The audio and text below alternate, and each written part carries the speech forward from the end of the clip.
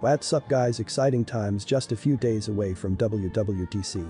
We have some news about the new foldable iPhones. iPhone OS 14 is what will you be seeing here, just a few days, new naming structure.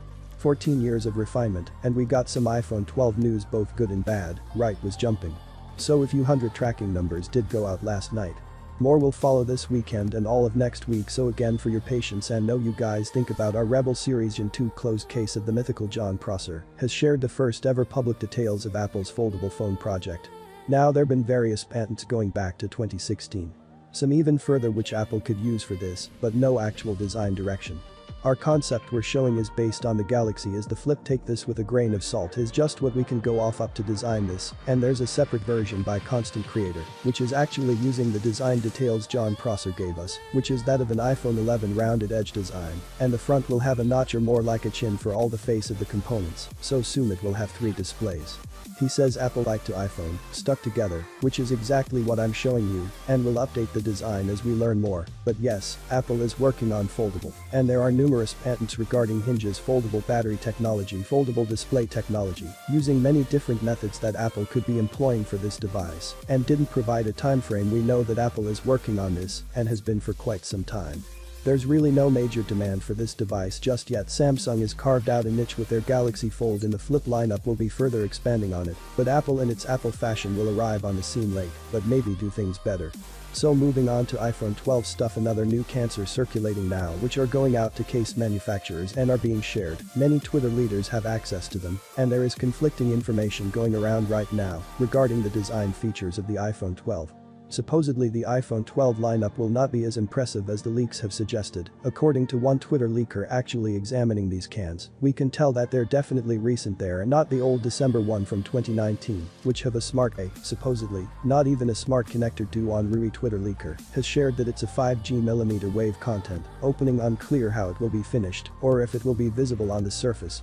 I assume it will be painted the same color as the antenna bands on the iPad Pro, and these molds pay completely different picture than leaks suggested, in particular with the camera layout.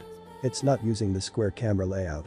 It's the original one from the 11 Pro Max, but slightly larger, different spacing, so the camera I believe is wrong here. That doesn't matter at all for a case. Manufacturers in the different Twitter leaker is sharing these molds in metal, with glass planted on top of them. As you can see, companies are already developing glass screen protectors and taking a look at that notch. The earpiece is not up against the border like we saw in the schematics John Prosser shared. John Prosser's explanation is that case manufacturers don't need that much information. These are real cans that are just old and unfinished and will be updated, so we'll see. I certainly hope so. I do not want to go another year with the old notch, and by the way, this is a 5.4-inch mic. To be this tiny, this is next to an iPhone 5. It's slightly smaller than the new South Carolina. Crazy how small the footprint is on his phone.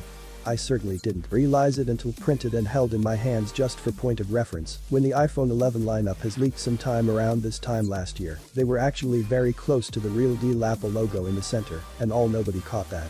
So not saying that these cans are to be trusted, but they certainly hold more information than you expect them to. Actually taking a closer look at the 2020 lineup. The iPhone 11 Pro Max, which Mrnewmobile Twitter leaker saying will be the only iPhone to have a lighter sensor this year, not the 6.1-inch 12 Pro. Certainly hope that's wrong too if Apple were to keep the same camera orientation. We assume the latter would be the iPad Pro size. This is to scale and planted somewhere in there next to that microphone. I guess that I hope that's wrong. Just speculation. There's a separate leak here of the schematic view of the iPhone 12 Pro. 6.1-inch had no new information, but it does show that notch in better detail. I really hope that Apple gets rid of them.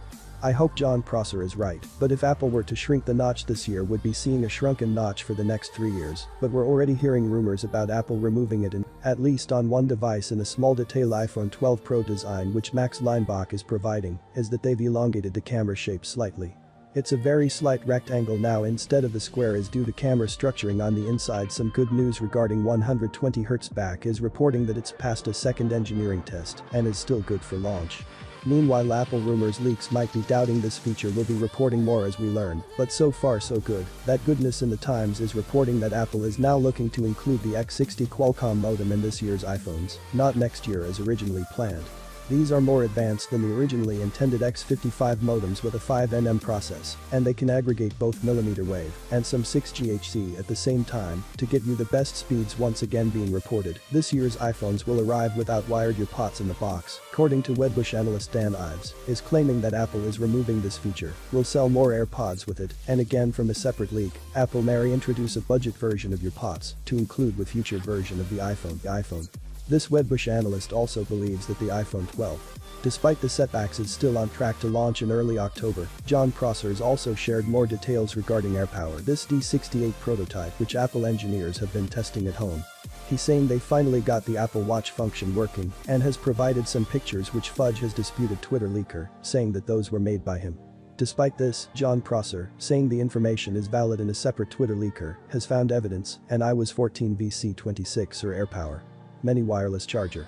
This is something that was rumored by several different sources. Apple is working in a smaller wireless charger, and we might finally see a WWDC. Wonderment has also published a report on Apple's Arkansas and VR future detailing the two devices, Apple glasses and a VR gaming headset.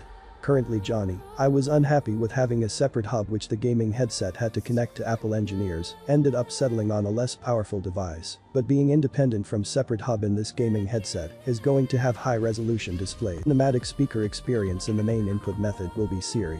No details yet on design other than it looks somewhat like the HTC system which is already on market. Marjoram and says we'll get our first look at this in 2021, with Apple Glass being pushed to 2023, is based on the complexity of that system, so VR first, and then an Arkansas headset. And what new hardware might we expect? WWDC new iMac. The ARM MacBook AirPods Studio Air Tegas pump on many, and possibly an Apple TV 4K. A separate Twitter leaker warns us that we might see substantial delays to software and hardware to items announced at WWDC. iOS 14 may not happen, it will be called iPhone OS 14. Whittington Jon Prosser, which goes back to the roots. Was only me and I was on iOS 4 before it was iPhone OS. Now that Apple has multiple versions of its software for different devices, it only makes sense for Apple to use this naming once again. I certainly am in opposition of Apple renaming iPhone to Apple Phone. Hopefully that doesn't happen. Mysterious online leaker. Never seen this many new leakers, new resources cropping up in that short time. Now there's a new one sharing the iOS 14 details, in particular sharing AirTag sound effects with us. Sounds about right. This Twitter leaker is also claiming we might get iPod OS separate from iPhone OS, would make sense of that one is getting renamed. Also claims iPhone OS 14 might be released on September night orientation, and also that we might get a new mute switch toggle for the control center on iPhone. His leaker claims that found evidence pointing to the feature that Apple is bringing sidecar to a future version of iOS 14. Possibly not the initial version. Also has found mention of the iPhone 12 and the Apple A14 chip directly, and iOS 14. Who knew? And yes, iOS is getting a dedicated sleep mode, so this is separate from bedtime mode. Is an actual switch in your control center, which Fudge details will put your phone into a completely different mode, different than Do Not Disturb, and more focused on sleep, especially since the Apple Watch Series 6 is gaining the sleep mode feature. So we hear, along with a host of many different icons, go be Apple's Arkansas-based app. The range iOS 14 has been shown at least the icon for it and some of the functionality. This is all developer where you really never get to see the stuff on the final bill, but still interesting to see behind the scenes and buried in the privacy policy of the iOS 13.5.1, 13.6 or iOS 14 as originally rumored. Really excited for that feature, especially if it comes with Tesla integration. Please subscribe, like the video, comment. Thanks for watching. See you on my next video.